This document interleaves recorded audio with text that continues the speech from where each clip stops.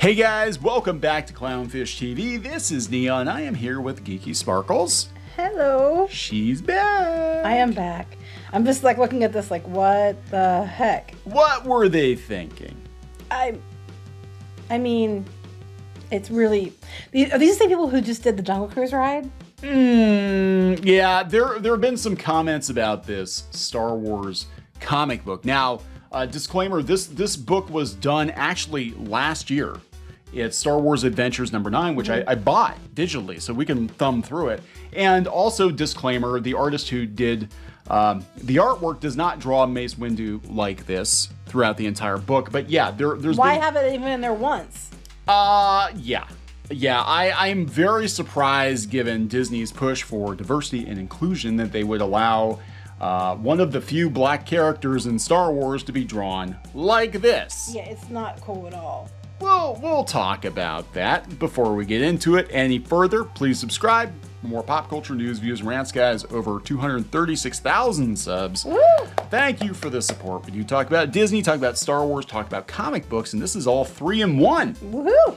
All 3 in 1. So this was circulating on Twitter. This is actually a panel of, well, I would say Mace Windu, but it looks nothing like Samuel L. Jackson from an IDW published Star Wars comic book for younger readers. Now, Disney yanked the license from IDW Publishing a couple of weeks ago. Could it be because of this? I don't think it's I don't think it's because of this, but this is very surprising, knowing how ridiculous Disney can be with their licensed books and the hurdles you have to jump through to get stuff approved. I know firsthand there's some covers I've done where they've gone through like a freaking gauntlet of, you know, we had one I did a test track cover, I remember just top of my head. This was for IDW. And the ride has a guardrail, but they wouldn't let me put the guardrail on the cover of the book because I don't know if they thought, well, guardrails imply that our rides are unsafe. I don't know, but yeah, I remember that. Anyway, this is supposed to be Mace Windu in Star Wars. I'm trying to make that face, and even if you made that face, it wouldn't look like that. I'm just trying to make that face. No, your lips kind of go up, not... It's like his whole jaw dropped. Yeah, people are saying that the appearance of Mace Windu in this book is very, well, simian. Yeah, okay, mammalian in another way. Yeah, and that, you know, it's not a good look. It's a racist caricature. Now, I don't think this was deliberately malicious because, you know, again, we'll go out and we'll look at the actual book, bought the book, and he does not look that way in other panels.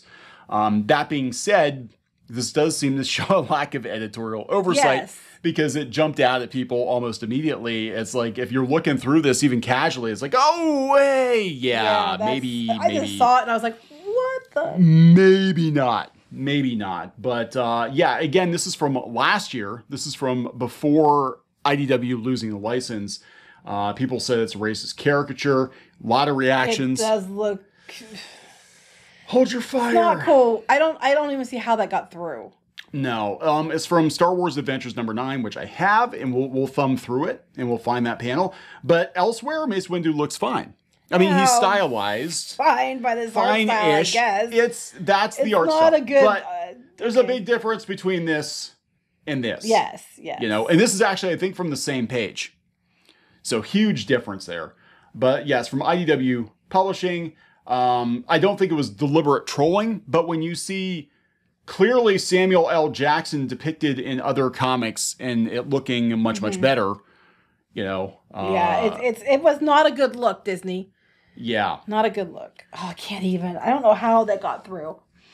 Yeah, so, you know, especially with Disney's self-professed focus on diversity and inclusion. I'm just going to tell you what it is. Disney's self-professed diversity and inclusion initiative is just so they can try to pander and try to act like they're trying to do something. But at the end of the day, it's still all about money. And so I'm trying to probably get people to subscribe to Disney+. They probably noticed it was mostly, you know, demographics-wise, it was probably more like, you know, white families. And they're like trying to appeal to other people. And that's what they're pushing, this diversity and inclusion.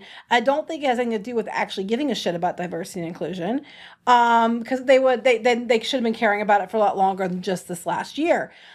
And because this got through, I'm kind of like, well, if you really cared about diversity and inclusion. Yeah, I mean, there's a lot of stuff that pops up. And again, I don't think the artist this definitely was not the intention, but it does show that, like, you know, there's some other things too with these comics. It's kind of like, are you asleep at the wheel? Because they were looking at the some of the other YouTube channels, looking through the Marvel comics, and the art was like really off, you know. And I know IDW's page rates aren't the highest, but I mean, some of the stuff was like really like, wow, this is like below webcomics level. Yeah, it's you know.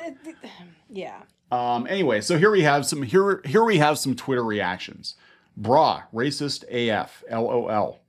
Only can these guys draw Master Mace Windu as a hairless chimp and then get the gall to call us racist. That's the thing. Lucasfilm employees have delighted in calling people who are not fans of Disney Star Wars racist trolls and, you know, you're horrible. You just don't want to see black people the typical, in Star Wars. You're an istophobe. There's something wrong with you. It's not us. It's always your fault. It's always your fault. You know, even though Mace Windu and Lando are incredibly popular characters, and a lot of people who've been critical of Disney Star Wars, one of the biggest criticisms has been that John Boyega's Finn was completely wasted. Right. Oh, it was. He was like my favorite, and then they just completely ruined that. And then they minimized him on the posters for China and stuff. I'm like, don't tell everybody else how racist they are. You know, check your own racism and your privilege there, Disney first. How many people saw this and okayed That's what I want to know. Well, okay, so this is where it gets interesting, as IDW bought this book. Who was the editor? Was Heather Ontos. Oh. Yes, Heather Ontos of Milkshake fame was the editor of this book. Now, if you look through the book, I mean, none of these images are terribly flattering. You know, no, Anakin here is not. I mean, that bottom image. I mean, yeah. I mean, it's all over the place. And, you know, this artist, I don't think is incredibly good at, like, you know, celebrity likenesses. I mean, some of the Marvel comics you look at, and this is for a younger audience, but you look at some of the Marvel comics and they're almost photorealistic. Actually, some of them, it looks like they traced over, which kind of takes me out of it. Sometimes, yeah. Kind of takes me out of it, but it's all over the place. But nothing is as egregious as... Well, that's not too bad. No, it's not bad. This isn't bad. What the flip? This looks like pissed off Lex Luthor, but it's not terrible, right? It's okay. Well, what's up with that? What? They're like... That took like 5 minutes to draw. I don't know what these are. And the bottom one. What the flip? This looks like a new Pac-Man or something. Well, they must have a real low page rate. I hope they had a real low page rate. Otherwise, Disney got ripped off. Or IW, whoever did this. Yeah, I mean, they're not terrible. I mean, you know, I don't think the art's that bad. Oh. For a younger audience, I don't think it's that bad. And he doesn't look like a chimpanzee elsewhere in the book, because I looked through it. I'm like, this is, okay, fine. And then we get to this. The artist is more comfortable with, like, drawing, like, the uniforms and like stormtroopers and aliens and stuff. Animals. Yeah. Yeah. Seems like they're more maybe they're usually doing animal pictures.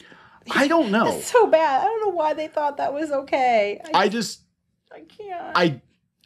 I don't know. I mean, it's probably just they weren't thinking. But yeah, people were kind of... So now I'm kind of like... I'm torn because I'm looking at this like, okay, this was kind of a weird thing to pull out of the past now. Because this book came out like in May of 2020. Right. And, you know, looking that Heather Ontos was the editor...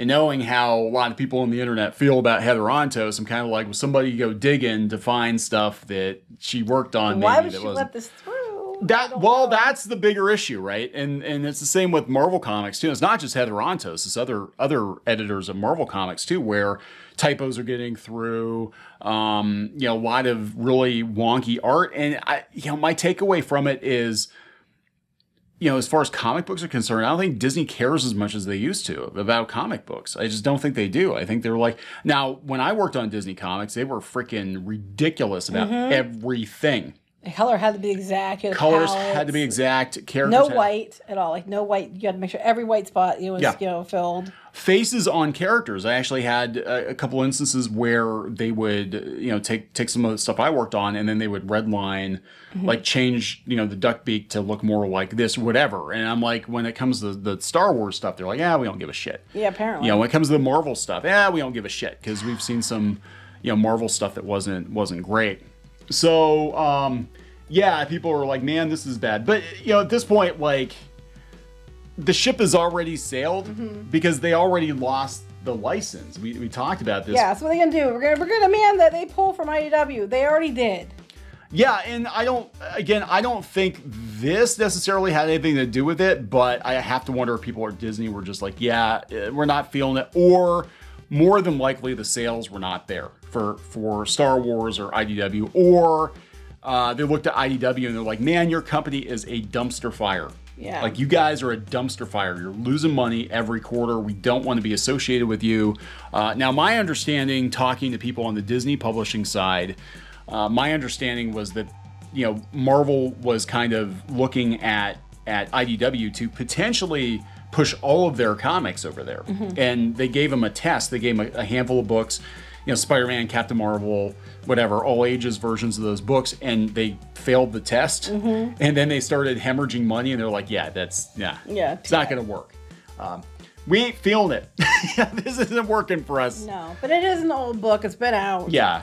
It is only the one place, but still, you're like, how did this even get past the people? I don't know. Anyway, there it is. We're putting it in context. We actually went and bought the book to put it in context. We did, to see what was going on, and it's kind of old news. Yeah. So we're gonna wrap this one up. Yep. Please subscribe for more pop culture news, views, and rants, guys. We'll talk to you later. Bye.